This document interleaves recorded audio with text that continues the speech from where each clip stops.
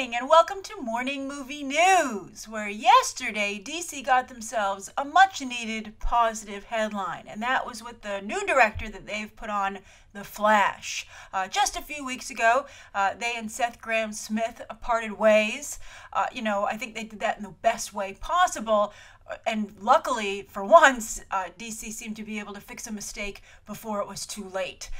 Seth Grahame-Smith, of course, is the writer of Pride and Prejudice and Zombies and Abraham Lincoln Vampire Hunter, and both those movies have not fared particularly well. He also worked on the script for Dark Shadows. He has not had a ton of luck in Hollywood. And in fact, we're going to be talking about Pride and Prejudice and Zombies a little bit later in this episode, as it has killed someone else's career.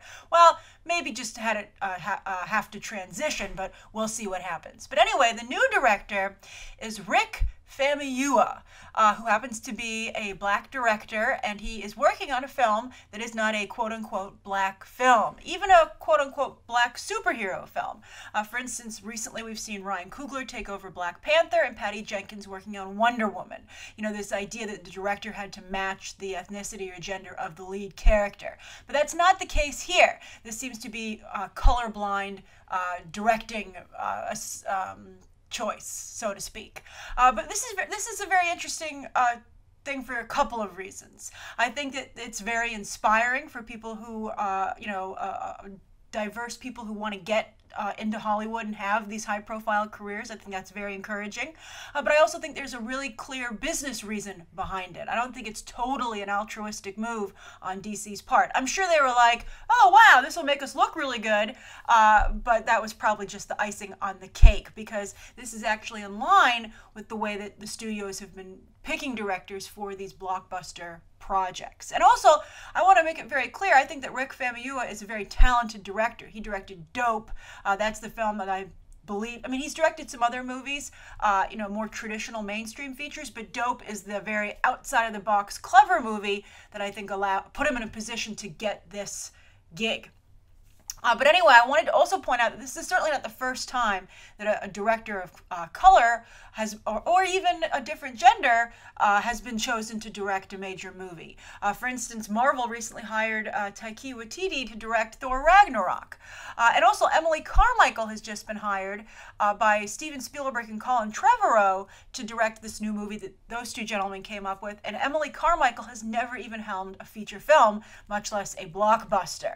And there's a learning curve. You know, it's a shame that a lot of the times these directors will come onto these projects and maybe need one under their belt before they get really good. You know, you saw that with Bryan Singer, but I think Colin Trevorrow hit the ground running, very nicely with Jurassic World.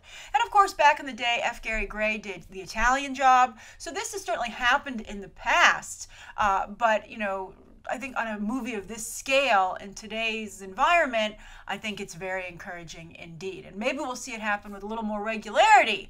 And I think that's probably true because there are so many films being made right now. Basically what you're seeing, and this is the business aspect that I mentioned just a moment ago, and that's that there's a run on directors, right? I mean, there are so many big high-profile projects coming out of Hollywood right now because of all these cinematic universes and franchises, that there's only so many directors to go around, particularly a director that has some buzz, right? Like, it used to be that, the only thing that mattered was who was in your cast. But these days, moviegoers are very savvy, and who's writing and who's directing does matter, especially to the type of movie fan that's going to make a lot of noise online, which has become a really important part of a movie's image, right? Much to the chagrin of Hollywood. But anyway, that's why you've seen Gareth Edwards, you've seen Colin Trevorrow, Rian Johnson. Surprisingly, Gareth Evans from The Raid and Raid 2 has just not been able to cross over to Hollywood, which is unfortunate. But anyway, and then you see like Emily Carmichael's coming up, Rick Famuyiwa, and I believe that that's because they've run out of white guy indie directors, basically. And it's interesting. There are so many directors working right now, but none of them have really moved on to be like a big name. Like, where are the Nolans, right? Like, you have like Spielberg, Scorsese, a lot of really famous directors. And we're going to talk about Paul Thomas. Oh, he didn't make the cut, but there was a Paul Thomas Anderson story. Maybe I can cover it on Monday. But you don't see for all the focus on behind the camera talent, you don't see, I think, really strong brands emerging just quite yet. So hopefully I think that's the next step to get another Nolan out of this, but we'll see.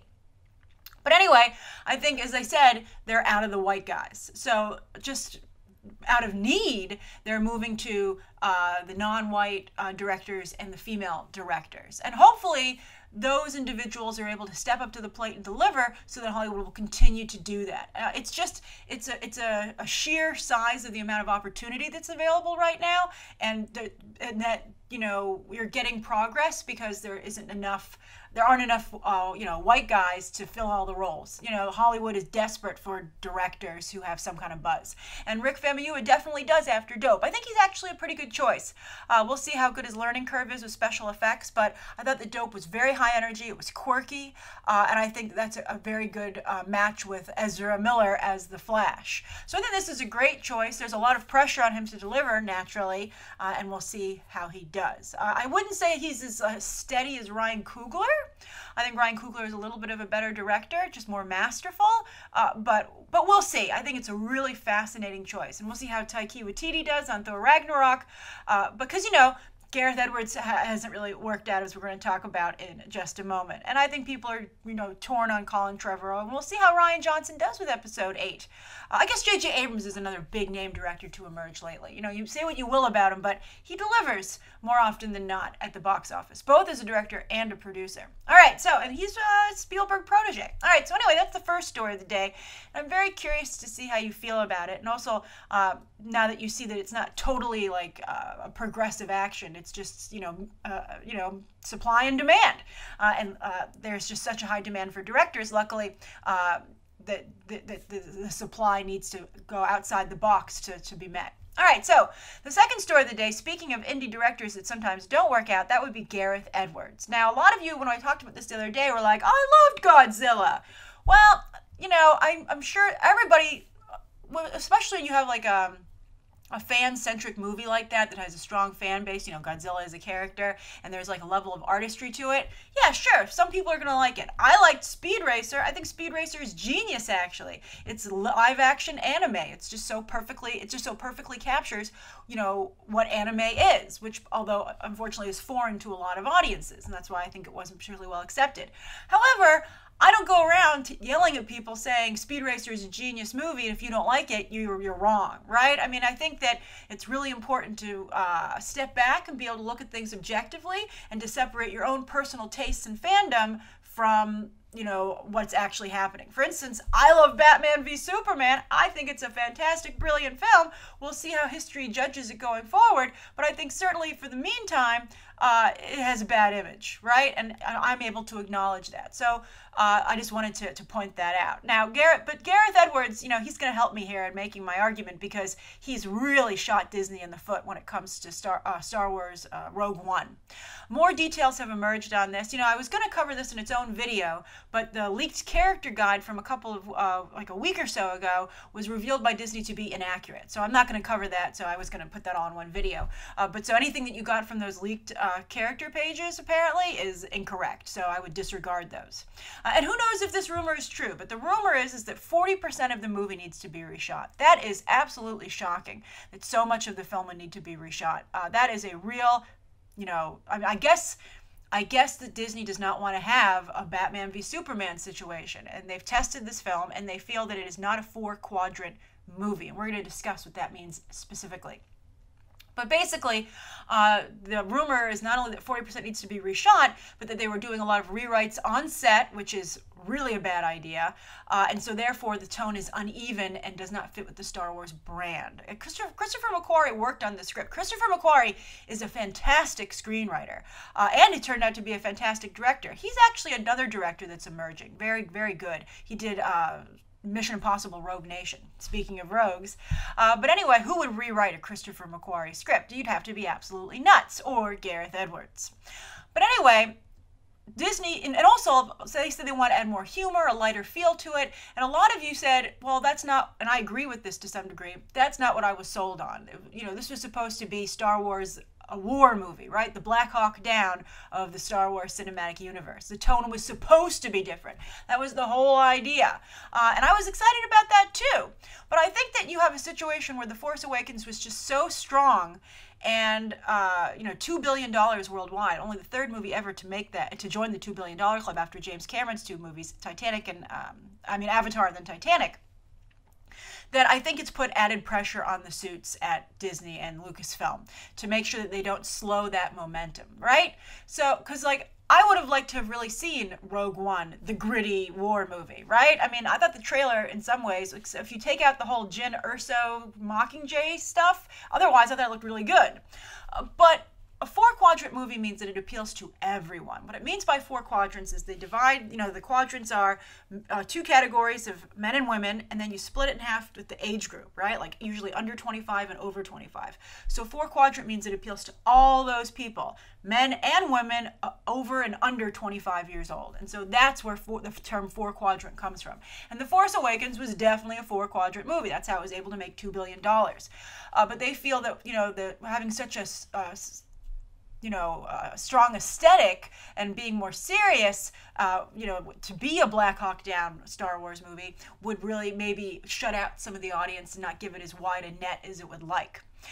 So the question is begged then, can you make a small Star Wars movie? And by small, I mean, let's take Mad Max Fury Road. Mad Max Fury Road was incredibly stylistic, very dark, but certainly a movie suitable for, it was rated R, but I think just, for some very adult undertones and sometimes overtones, but I think anyone of any age could have really watched Mad Max personally. But anyway, Mad Max only made $378 worldwide.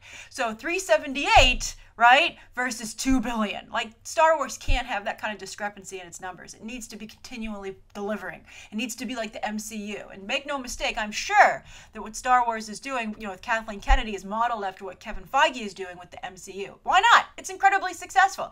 And you don't see a lot of, you see a little bit of tonal shift in the MCU, but overall, the formula is very consistent and the tone is very consistent overall to the movies. And it's liked. Some people are complaining about it these days, particularly because, because DC doesn't deliver that tone and doesn't deliver that formula. There's I think a little bit of, not a fair shake to DC, and that's making some DC fans, I think, understandably upset. But again, you have to step back and you have to look at, I wish everybody would step back and be objective, right? What a better world of fandom that would be. But anyway, I think you also need to step back and look at what Disney's dealing with here, and I think that you're probably going to get a Rogue One that's just a regular old Star Wars movie, and with the hopes that it will, perform more at the level that it needs to. However, if it is just a regular old Star Wars movie, what's the point of making them? If you're not going to experiment with the brand, why do it? Why not just have episodes come out every other year, right? And then you don't oversaturate the market either. So we'll see.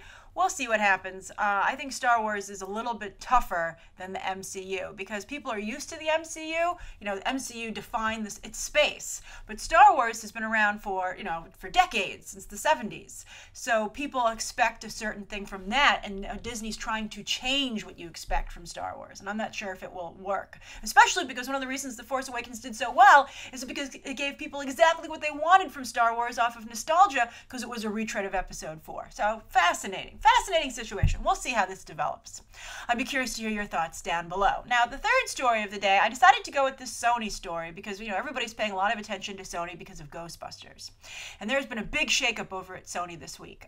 Just the other day, their head of their TV division, Steve Mosco, resigned. And now, yesterday, Doug Belgrad, who is the number 2 on movies underneath Tom Rothman, who was just recently replaced, he has resigned. Now, he's still going to be involved with Sony as a producer/financier. What does that mean? Well, he's going to have his own shingle. He's probably going to have an office on the lot, and he's going to produce movies that Sony will have first dibs on in terms of distributing. Also, when you're a financier, you go and you raise money for movies that Sony wants to make. For instance, Warner Brothers has a huge financier, and Brett Ratner. Brett Ratner has reinvented himself as a financier. That's why every time you see a Warner Brothers movie these days, it says Rat Pack in front of it. Whenever you see the Rat Pack logo, that's Brett Ratner, and he just funnels money into Warner Brothers so they can make their movies.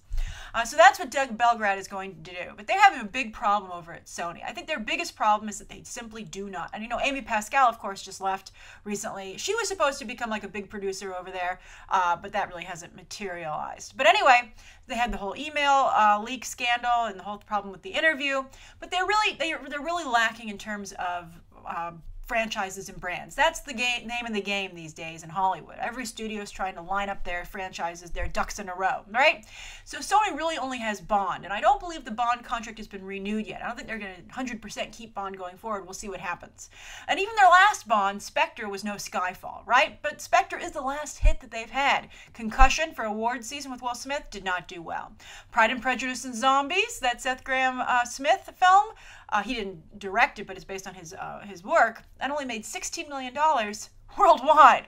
And The Brothers Grimsby from Sacha Baron Cohen was a huge disaster. And I think obviously Ghostbusters is going to probably go down in history. Hollywood history is like the movie equivalent of the Hindenburg.